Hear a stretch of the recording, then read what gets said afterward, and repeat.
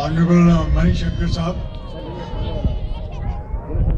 Qutbur Rahman Sahab, and fellow colleagues. As you are aware, Aligarh Muslim University started as the MAO college. The founding father aspired it to be the best and visited various universities of England to find out what makes them tick, what makes them such great institutions. He wanted to make Aligarh Muslim University the Oxford of the Muslim world. To further his intention, he imported a large number of British educationists and the best minds the East and the Islamic world could produce. The product of Aligarh Muslim University were proudly called Aligs. They were not only graduates, but they were complete individuals. By that I mean they had inculcated and imbibed Aligarh Tehzeeb, which is the most important thing a student of Aligarh imbibes. Therefore, at Aligarh Muslim University, we aim not only to produce graduates, but we aim to produce Aligs. What is an Alig? It is a unique blend of Aligarh Tehzeeb and modern scientific education. In the 1930s, Aligarh Muslim University had caught up with the West. Our university can proudly claim to have produced heads of state of 4 different countries. We have produced great scholars, scientists, soldiers, academicians, and of course, letters, artists, you name it, and Aligarh Muslim University has produced the best. Post-partition, unfortunately, the decline of Aligarh Muslim University started.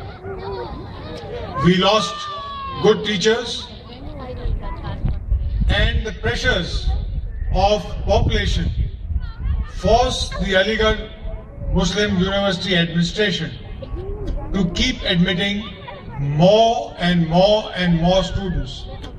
Till today, Aligarh is bursting in its seams with 28,000 students.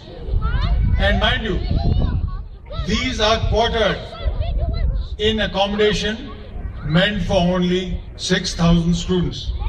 So you can imagine the great rush, the congestion in Aligarh Muslim University. When I took over the Vice Chancellor about 18 months ago, I found that Aligarh Muslim University bore little resemblance of the great days of the past. Our heritage buildings were crumbling. The university had been closed sine die for very, very long periods. There was rampant student and teacher indiscipline. AMU had become a university not of choice, but as an institution of the last resort. If a student could not find admission anywhere else, Then only he tried for AMU. There was acute overcrowding, poor food, a menu which had remained unchanged for 100 years, lack of sporting facilities. We just had 2 basketball and volleyball courts, although we did boast of a riding club, but its horses were aged and hardly fit for riding.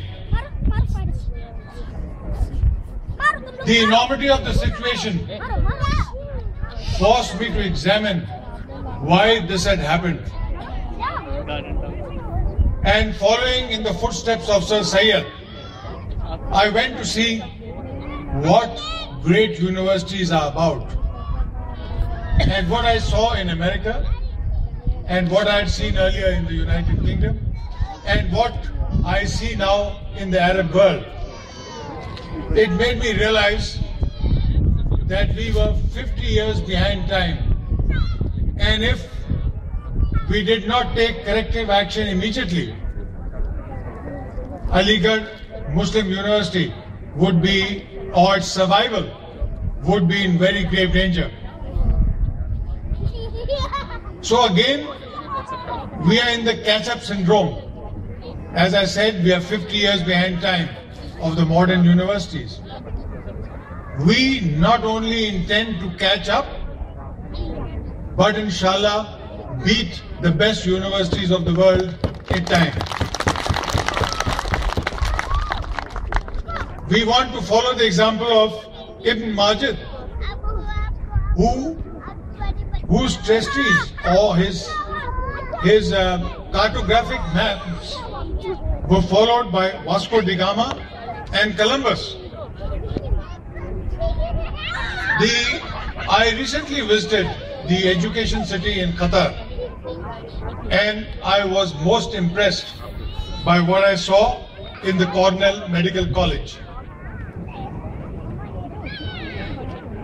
I also remembered that during my visit there, Avicenna's Al-Qanun, or the Canon, was the basic medical book taught in Western universities. AMU has had close links with the Gulf region. Unfortunately, for the last 15 years or 20 years or so, we have allowed this relationship to weaken. But inshallah, it will be my efforts to re-establish the close bonds our universities had with the Gulf region.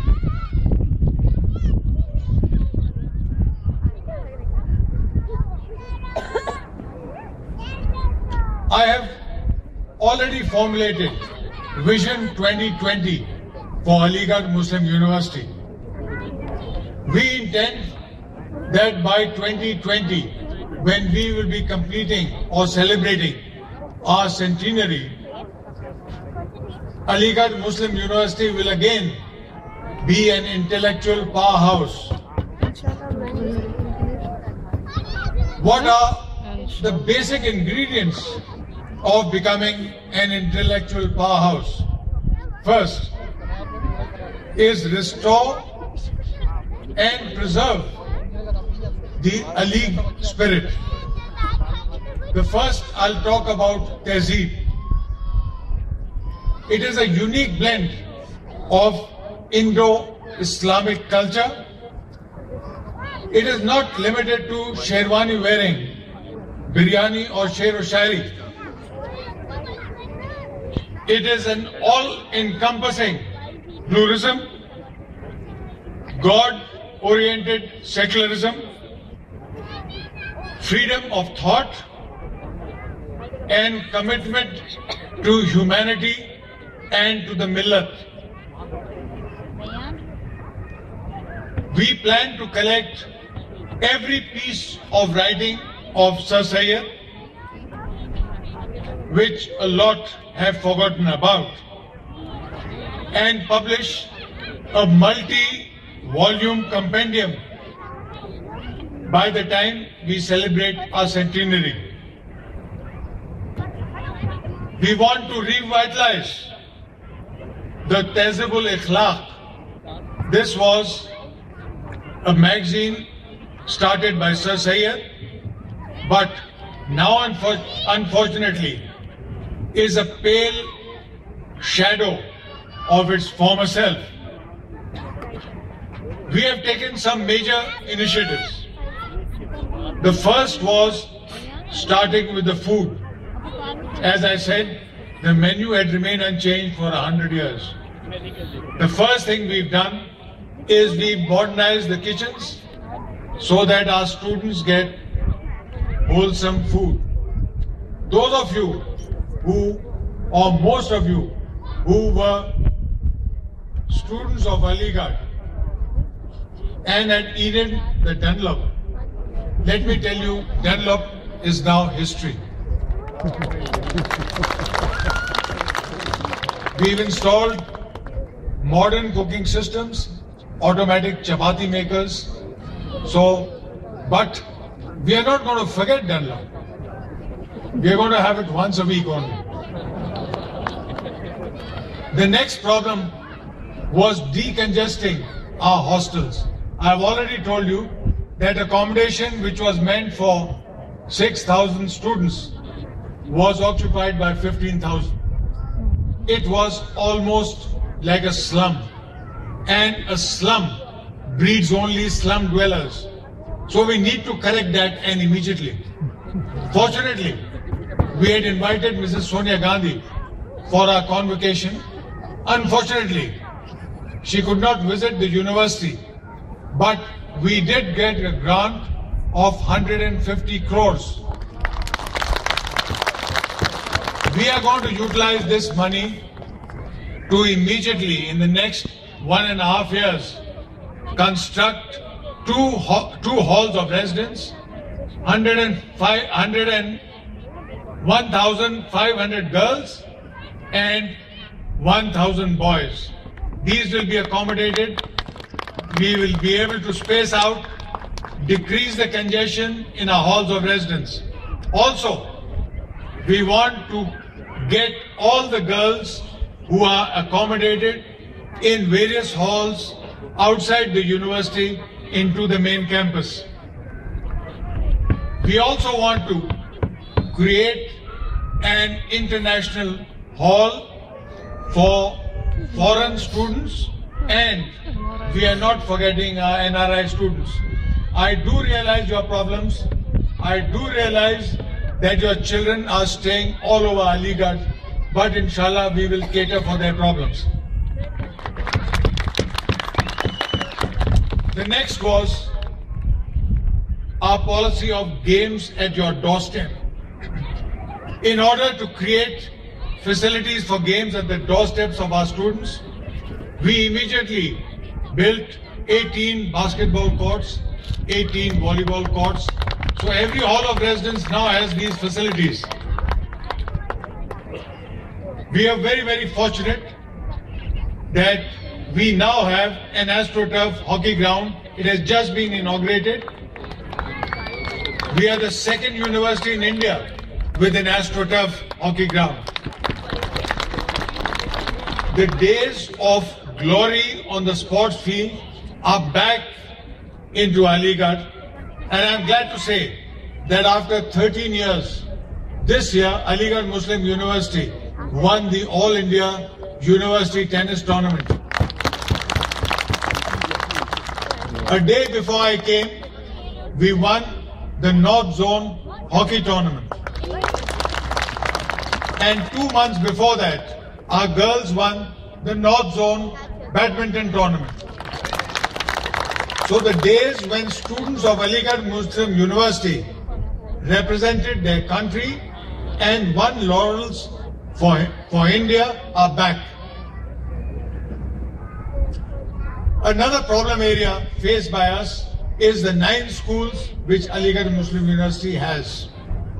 All of you are aware that we educate our youngsters right from kindergarten till the time they do their PhD. But these schools, which are the feeder institutions of Aligarh Muslim University, had deteriorated. They had gone to seed. We have got government help, and we have resolved that inshallah all our schools will be up to the Kendriya Vidyalaya standards. We selected the weakest school of the lot, that is the Union School, and this year it is going to be up to Kendriya Vidyalaya standards. And we aim to make every one school at least per year up to KB standards.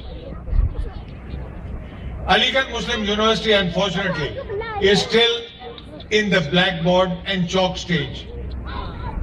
We plan to immediately construct 100 smart classrooms.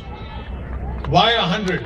So that at least there is one smart classroom per department. We are proud of the fact that we have 100 departments.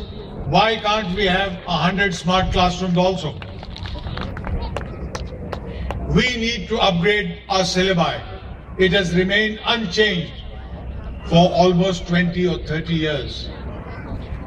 We have constituted a team which is re-examining the complete syllabi of the university of all the 300 departments, and within 5 or 6 months we aim to complete this whole process, and by next academic term we will have syllabi which meet the needs of industry, which meet the needs of our students aspiring to enter the IAS and the IFS and central services, and also of the armed forces. I spent 40 years in the army, so that is my area of expertise.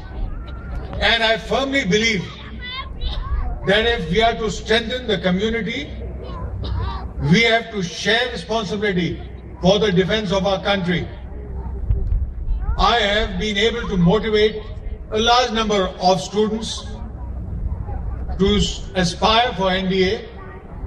I was told that it was a pretty unpopular subject, and I thought I would test the waters.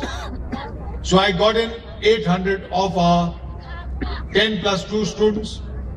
I told them the responsibilities of being true to their salt, true to the country they live in, and I also said that you too have a responsibility for the security of your country. And I said, if you want a totally secular environment, if you want a job where nobody asks you what you are, then you should not forget that the armed forces also offer a great career. And I'm glad to report that after my motivating lecture to the students, 600 of them opted to try for the National Defence Academy. We could not train all of them, so we selected 50 of the best. We gave them intense training, and I'm happy to report that 10 of them, the first time in the history of AMU, have qualified for NDA. As I said before, can you hear me at the back? Yes. Aligarh Muslim University is proud of being the only university with a riding club. Can't we be the only university with a golf course? We intend making a golf course. We intend making an outdoor swimming pool. We intend making a squash court. These are some of the projects which we have on the end. Let me tell you about the finances of Aligarh Muslim University. We have the misconception that huge amounts of government funds are surrendered every year. That is entirely the wrong notion. what is surrendered, I will explain what money is surrendered. See, we've got a capacity of 1,000 teachers. Unfortunately, we only have 1,500 teachers, but we get the pay and allowances of 2,000. So the unutilized portion of the budget meant for pay and allowances of the teachers which are short has to be surrendered back to the government because it cannot be diverted to any other purpose. The other funds meant for the university, every paisa is utilized, nothing is surrendered. Our non-planned grant of 26 crores per year is utilized entirely for paying up for our electricity bills. It comes to about 26,000 a year. We therefore plan to make Aligarh Muslim University a green university. We plan to harness solar energy to refeed the grid system, and by converting it into a green university, we will be able to recover our investment of 20 crores and put it, recover it in 3 years' time. We also intend to create the faculty of international studies. We've got to look at the world. We've got to have some faculty which is a mirror of Aligarh Muslim University. We plan to teach foreign languages.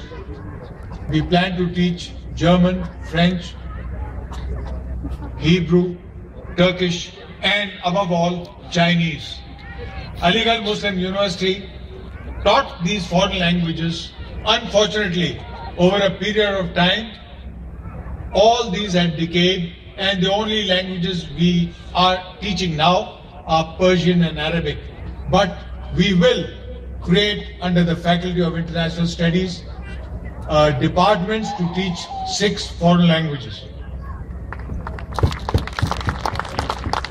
The problem area, the largest problem, is our medical college. As I wrote to the HRD minister when I took over, the medical college reminded me of a dirty railway platform. Yes. And that had to be corrected immediately. The problem area was the grant which we are getting from the government. We were only getting 2.1 crores for our medical college, which is a 1,050 bedded hospital. And I gave comparative figures of what hospitals in Delhi were getting. They were getting 100 times more than us. We managed to convince the MHRD, and our figure of 2.1 crores has been enhanced from last year to 10.5 crores. This will take care to a large extent of the needs of the medical college. We are also examining whether the medical college needs to be shifted to the Ministry of Health, because MHRD have told me very frankly that 10.5 crores is the maximum we can give you. Now we have to examine whether we want to get under the Ministry of Health. We do not want to repeat the experiment of Banaras Hindu University, where they offered their engineering college to become an IIT, but the university has lost total control of the IIT, which is in the campus. The Banaras University. We want to retain control, and that is why Organizers को our engineering college to be upgraded in IIT. You may call it short-sightedness, but I think if we want to preserve the interests of the millet, we have to keep it within the control of Alumni University. Ladies and gentlemen, let me tell you that I started my education in a madrasa, and I'm very proud of that fact. Unfortunately, madrasas are being demonized all over the world. We want to correct that very, very wrong concept of what a madrasa is. The madrasas are the biggest educational network in the country. But unfortunately, they are not giving an all-rounded education to their students. It is mostly Deeni Taaleem. What we've done from this academic year is thrown open the doors of Aligarh Muslim University to madrasa students. Earlier, they were only permitted into the Deeniyat, Persian and Arabic, no other courses. We've thrown it open to all courses. I do realize that madrasa students are ill-equipped to qualify for entry into Aligarh Muslim University. So we have taken corrective action. From the end of this month, a bridge course for 50 madrasa students will be started. It will be a one-year course, and it will equip the madrasa students to qualify at least for the humanities exams. We aim to broaden this bridge course, and from next year we are examining whether we should have a 2-year bridge course so that we can equip madrasa students to qualify probably for science and maybe for the engineering courses. We want to reach out to alumni. I am well aware of your problems. Let me assure you that from next year onwards, all admissions to AMU will be online, so that students abroad, students of the NRIs are not handicapped by having to come and apply personally. Also, let me tell you that from this year, all entries to AMU were by a competitive exam. Why did we do this? We did this because a large number of fly-by-night schools were giving certificates to students with 98-99% marks. And those students were getting admitted into AMU. But after admission, we found that those students were totally worthless. They did not deserve the 99 marks they had got in the high schools. So we have corrected that. And this year I found that the intake of our students is considerably better. We have constituted a committee of alumni affairs. We want to bring all our alumni spread over 90 countries of the world under one overarching umbrella, so that we can reach out to them and take their help whenever required. What we want from our alumni, I have said that it is payback time. We want their 3 T's. Let me elaborate what 3 T's are. We want your time, we want your talent, so that you can come back and teach in AMU, and if you are generous enough, we want your treasures. Because you have earned your treasures, because of what you learned at AMU, and it is now payback time.